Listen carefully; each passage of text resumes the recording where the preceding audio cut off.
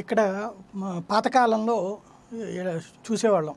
ఫస్ట్‌లో ఫీల్డ్‌లోకి వచ్చిన కొత్తల్లో సెటిల్మెంట్ ఎట్లా ఉంటుందంటే ఒకడు అవతల ఉన్నటువంటి వాళ్ళని కొడతారు. పోలీసులు కేసు పెడతాడు. కొట్టింద ఏది తన్నులు తిన్నటువంటి వాళ్ళు. పెట్టిన తర్వాత వీళ్ళు ఏం చేస్తారంటే యువతలోళ్ళు కూడా అవతలోళ్ళు మా మీద దాడి చేశారని కేసు పెడతారు. సరే పెడితే ఇద్దరిని లోపల వేయాలి, నేను ఏం చేయమంటారు, మీ ఇద్దరు సెటిల్ అవ్వండి అని చెప్తారు స్టేషన్లో. అలాగా దెబ్బలు తిన్నోడు కూడా సెటిల్ అవ్వాలంటే తనకు సంబంధించినటువంటి వ్యవహారంగా. అట్లా కాకుండా కొన్నిసార్లు వీళ్ళు కొట్టారని వాళ్ళు కొట్టడం, అట్లాగే సెటిల్మెంట్లు చేయడం జరుగుతుండేది. ఇది ఎందుకు చెప్పాల్సి వస్తుందంటే ఇప్పుడు అలాంటి పంచాయతీలు ఇరిగేషన్లో జరగబోతున్నాయా అనేది డౌటు.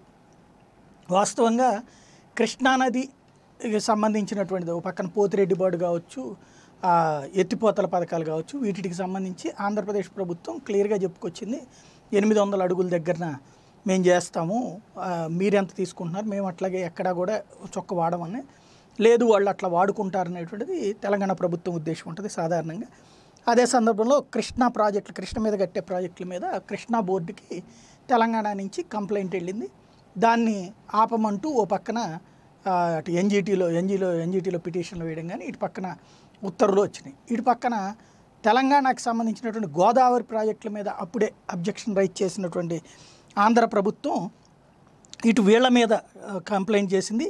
ఆంధ్రప్రదేశ్ ప్రభుత్వం ఫిర్యాదు మేరకు గోదావరి నదిపై తెలంగాణ రాష్ట్ర ప్రభుత్వం నిర్మిస్తున్నటువంటి భారీ నీటిపారుదల ప్రాజెక్టుల నిర్మాణాలను వెంటనే నిలిపేయాలని గోదావరి యాజమాన్య బోర్డు ఆదేశం.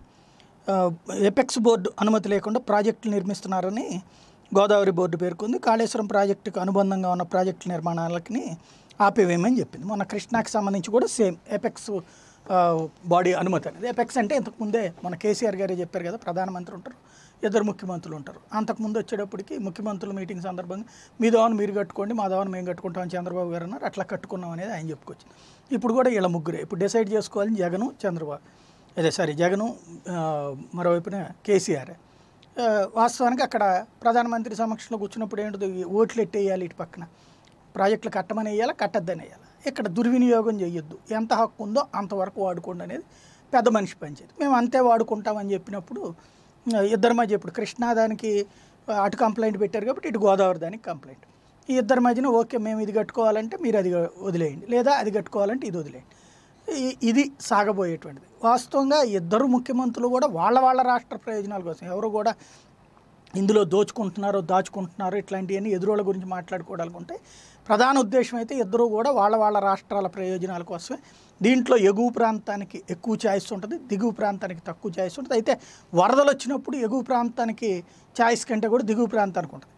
ఆ వరదలు వచ్చి ఎప్పుడూ మునిగేటువంటి ప్రాంతాలు ఆంధ్రప్రదేశ్, ఎందుకంటే టైలాండ్ ల్యాండ్స్ ఇవన్నీ కూడా ఎక్కడో పుట్టినటువంటి నదులు ఎక్కడి నుండినో ప్రవహించి చివరికి చేరేటువంటి ప్రదేశాలే ఆంధ్రప్రదేశ్లో ఉన్నటువంటి కృష్ణా గోదావరికి సంబంధించి సముద్రం దగ్గర కలిసేది అక్కడ. కాబట్టి మిగులు జలాలని వాడుకోవాలన్నటువంటి కాన్సెప్ట్ మీదకి ఎక్కువగా ఆంధ్రప్రదేశ్ కాన్సన్ట్రేట్ చేసుకుంటుంది. కాబట్టి అది ఇంకా మరిన్ని రిజర్వాయర్లు ఎట్లయితే ఇప్పుడు తెలంగాణ ప్రభుత్వం చాలా బాధ్యతాయుతంగా టాక్టికల్గా చేసింది ఏంటంటే ఎక్కడికక్కడ ప్రాజెక్టులకి దగ్గరలో రిజర్వాయర్స్ని వాటర్ డంప్ చేయడానికి, వాటర్ని దాచిపెట్టడానికి కావాల్సినటువంటి ఏర్పాట్లు చేసుకుంది. అట్లాగే ఇప్పుడు ఆంధ్రప్రదేశ్లో కూడా భారీ ఎత్తున చేసుకోవాల్సినటువంటి అవసరం ఉంది. మిగులు జలాలను సముద్రంలో పారిపోయకుండా వాటిని దాచిపెట్టుకోగలిగితే తర్వాత భవిష్యత్తులో కష్టాలు లేకుండా ఉంటాయి.